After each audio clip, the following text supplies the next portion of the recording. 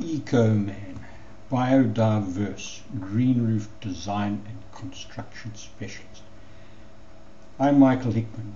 I design and construct proudly South African biodiverse green roofs. I'm without a doubt the most knowledgeable and experienced green roof design and construction expert in South Africa. I have 23 years of green roof design and construction experience gained both in Germany and in South Africa. Here are some of the early experiences in Germany. This is Wilhelmshaven.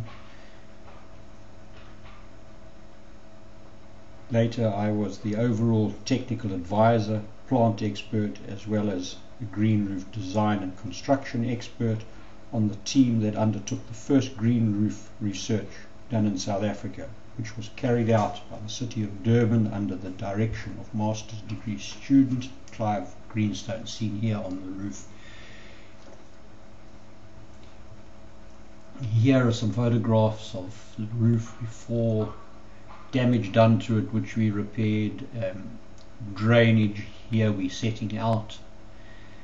The first portion of the experiment, you can see the underlay and the protection barriers and soil. Here is planted up with the sign there. Here's another experiment we did using modules. Here's in a soil science lab. We weighed and tested various samples for suitability. Here we are again inside the lab. Clive with a tray on a very accurate scale to measure the weight. We went out into the field, investigated what plants grew on rocky slabs and in harsh environments. We selected various of these which we brought back and we grew them. Many of them landed up on our green roofs. This is Albuca nelsoni, a very salt tolerant specimen. Crassula obovata has proven to be very good. Here's another one, Delosperma tradescanthioides, and the list goes on and on. One of the characteristics that make a plant suitable are storage organs, as you saw there. Bulbs, orchids which have pseudo bulbs have been very, very successful in trials that I have been undertaking.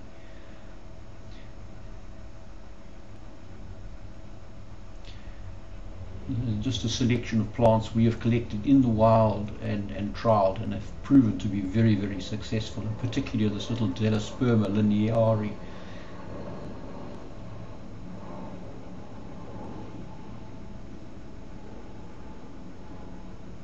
Some of the creatures we found on our green roofs, spiders, butterflies, in particular the ones we see there, larvae of a very colourful butterfly. Butterflies that are feeding on the crassulaceae that we have on the roof. Here are some slides of the information pamphlet that we put out when we first started this green roof. It was reasonably comprehensive, but didn't give me any of the answers, because we were still seeking the answers, but it was to advise the public what we were doing and what our objectives were.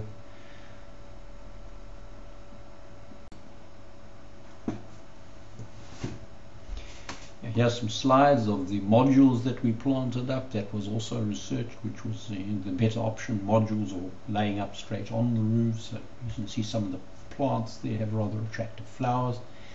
Here's the first section that we laid up directly on the roof. Here's some photographs of the second, Schlingiwi, who has been our helping hand right from the beginning in all of the projects we've been involved in. Some of the press coverage that we've had in regards to the green roof research for the City Council, articles in local magazines, some further research we have been undertaking where we've been trialing different edging, and here we've got aluminium, here we have concrete edging, different plants. These are mostly plants that we have recently sourced, plants that up until this stage weren't in cultivation. Here's the manual that we produced at the end of the project. Here's one of the commercial projects we did, a reasonably large roof It's proven to be very, very successful, as you will no doubt see. There's the green roof team, Shlengiwi, myself in the middle, and Clive on the right.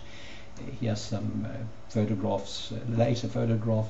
Another project we undertook in Durban, right at the harbour entrance, using modular system. Again, it's been very, very successful, as you will see. But at the end of this, look at the growth that we've achieved here in a very, very harsh environment. Right, we're in the teeth of the northeasterly wind, salt-laden wind. An article on myself there, some construction I've done elsewhere, trialing different plants under different conditions. And of course it gives quite a pleasing effect, as you can no doubt see. Not every house has vegetation like this up on the roof, and it really stands out. It becomes quite a talking point. Something you could also have on your roof. Ongoing trials that I've been doing with various plants. Every roof I can find, I have trays with various plants on, in containers that are practically no soil.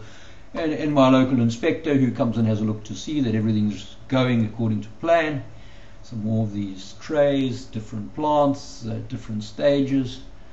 Some of them are doing exceptionally well. They self-seeding, so they replenish themselves when they die off.